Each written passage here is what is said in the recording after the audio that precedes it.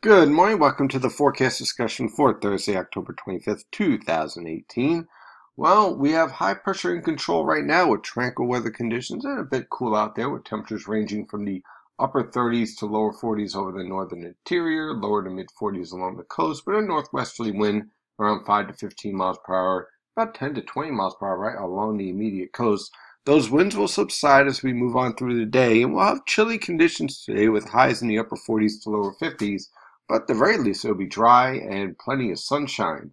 Unfortunately, it does not look like that's going to be the case for this weekend, especially for Saturday with some very heavy rainfall expected throughout the northern Mid-Atlantic. So what's causing this rainfall? Well, we have a low pressure system that is starting to develop here along the Gulf Coast and a nice strong upper level shortwave that is developing over the mid-Mississippi River Valley. These two are going to combine to form a low pressure system along the southeast coast that will track up the coast this weekend. Friday night on through Saturday is going to get pretty nasty around here with very heavy rainfall, strong winds, and the potential for some coastal flooding, power outages. Basically, if you have any plans for Saturday morning, you probably don't want to keep them. And unfortunately, those showers are going to continue to linger on throughout the region for Saturday evening on through Sunday as little short waves or spokes of low pressure rotate through the region, producing the threat for scattered showers. So Sunday won't be a complete washout, but it will certainly be a bit unsettled. High pressure is in control today. This high pressure system will push off the coast. Here's our storm that's starting to develop along the Gulf Coast. This will track towards the North Carolina coast by tomorrow afternoon and then lift northward through the New Jersey coast and up towards the Hudson River Valley and eventually towards southeastern Canada by the time we get to Saturday into Sunday. So let's dive into this forecast. For today, high pressure in place with clear skies to sky cloud cover, highs in the upper 40s to lower 50s. Winds will subside towards this evening as high pressure moves right over the area with light and variable winds, clear skies. Temperatures will fall into the upper 20s to lower 30s over the northern interior, mid 30s along the coast. A rather chilly night is going to be on the way. For tomorrow afternoon, look for increasing clouds with showers developing towards evening. Now you're going to notice winds starting to increase from the east around 10 to 20 miles per hour. By the time you get to the late evening hours, those winds will increase to around 15 to 25 miles per hour. Look for highs in the upper 40s to lower 50s. On Saturday, our low pressure system will lift north and basically cut through central New Jersey on up towards the Hudson River Valley and then towards northern Canada, or should I say northern New England.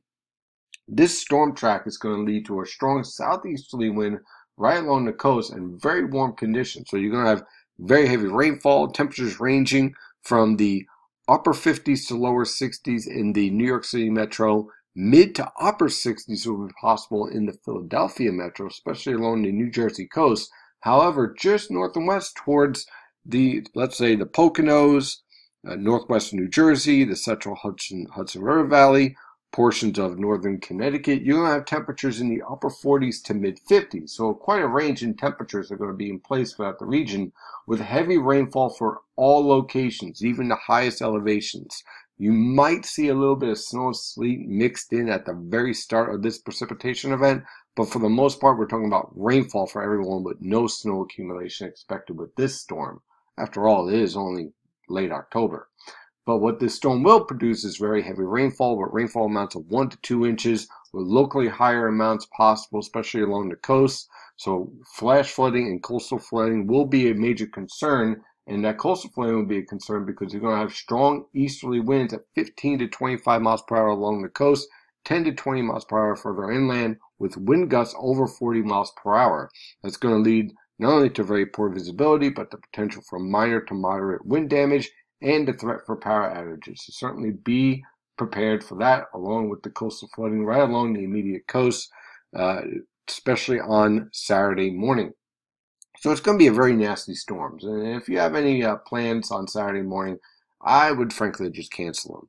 So that storm's going to lift northward. Now Saturday evening on through Sunday, the heaviest rain is going to be pushing into New England, but we'll continue to have these little spokes of troughs of low pressure rotating around the upper level low that's going to be sitting right here.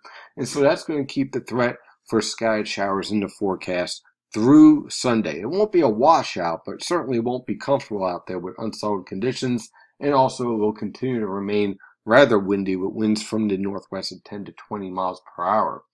On Monday, another area of low pressure will move through. By the way, on Sunday, lows will be in the mid to upper 40s, highs in the mid to upper 50s. On Monday, another low pressure system moves through with scattered showers, lows in the mid 40s, highs in the mid to upper 50s.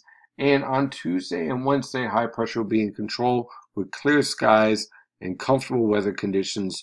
Look for lows in the mid to upper 30s, highs in the upper 40s to lower 50s. And on Thursday, the high pressure system starts to depart with more of a southwesterly wind. Temperatures will be a bit warmer with lows in the mid 40s and highs in the upper 50s to lower 60s.